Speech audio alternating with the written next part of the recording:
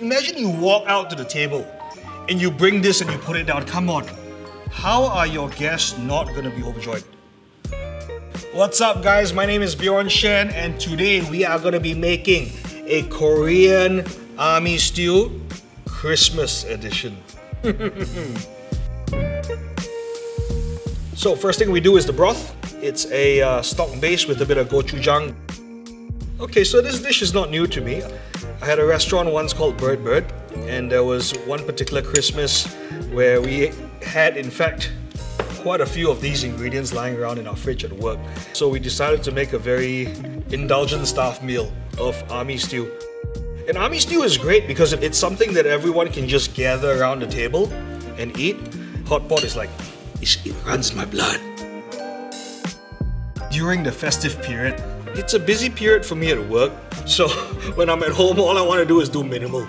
And I'm the kind of guy who clears my fridge of stuff. So yeah, whatever's there, I like to improvise, I like to put spins on things. I'm always messing up tradition. So all these meats, fully cooked, ready to go. Anytime you got guests, whip them up, super convenient. You can find all of them at FairPrice. Korean army stew is not a dish. It is a vehicle that brings people together. And because you know what, Christmas meals are meant to be long, they're meant to allow you to catch up with each other, so this is a very good sort of thing to have. This sums up the occasion, right? This is just big, it's abundant, it's generous, it is everything you want a dish to be come Christmas. So you take some Parmesan and we just grate it over.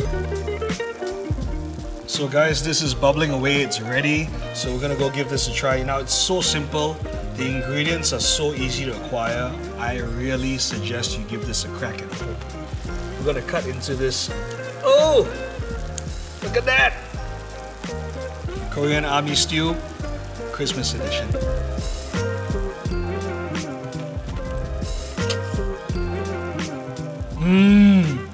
It's everything you want this Christmas, guys.